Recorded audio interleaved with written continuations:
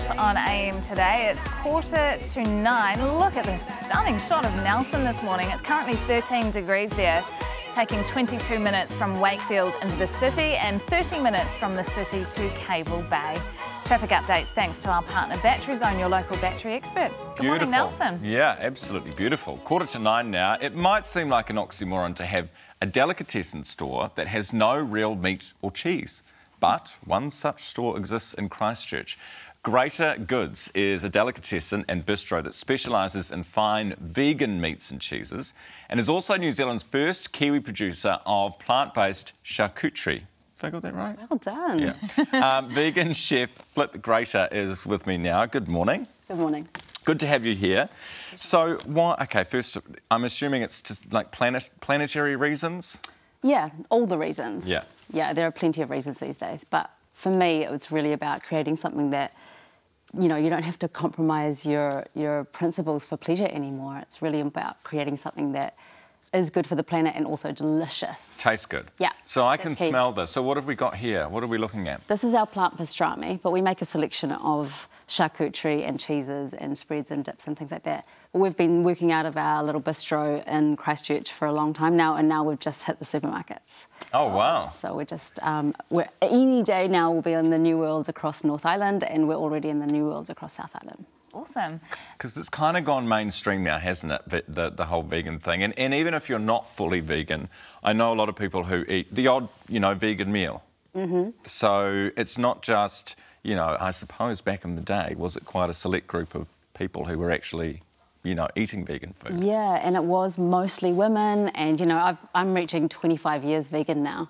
And when I was first vegan, I used to carry my own soy milk to cafes and, you'd eat lentils all day long. And it's totally changed now, and it's wonderful to be part of that change. Now you can just get completely delicious things. And I think there are two sections of the plant-based food world now. There's sort of this tech side, and then there's the artisanal side. And that's what we do. We make really natural, healthy vegan products that are actually delicious. Is the idea, so I can see pepperoni here and pastrami, is the idea that it tastes like pepperoni and pastrami, or is the idea that it cooks in the same way, or you can use it in the same way, or both? Well, both. I mean, the problem with meat isn't that it doesn't taste good. So, it's about being able to hit those same pleasure points so without the damage. Taste. Yeah. People still want that savouriness and that unctuousness.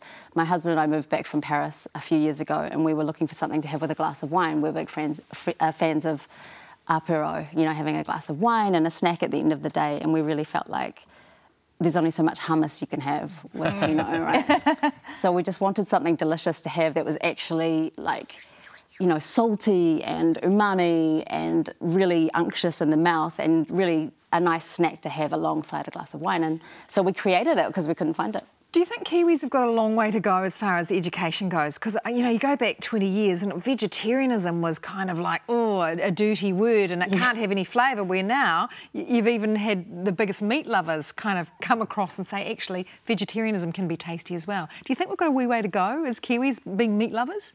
Certainly, but we've come a long way, and I think we're only going to improve in our taste for these things. And as the products get better, it's that sort of chicken and egg thing, so to speak, where as the interest grows, the products get better, and so it becomes easier to convert or even just reduce. I mean, our people are reducitarians and flexitarians that want to have these products alongside traditional antipasti, potentially. Do you know what I like about what you're doing and what you have done is that you are creating a solution?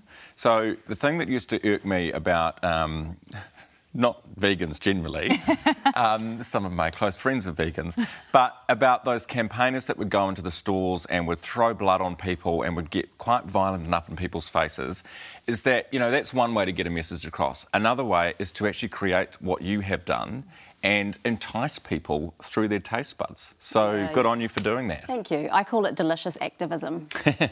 What did it taste like?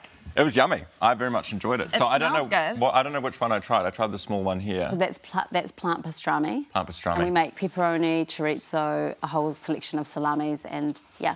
Tasty. Very good. Thanks so much for coming in. Thank you. Right, it is 10 away from 9 now. That's vegan chef Flip Grater with us.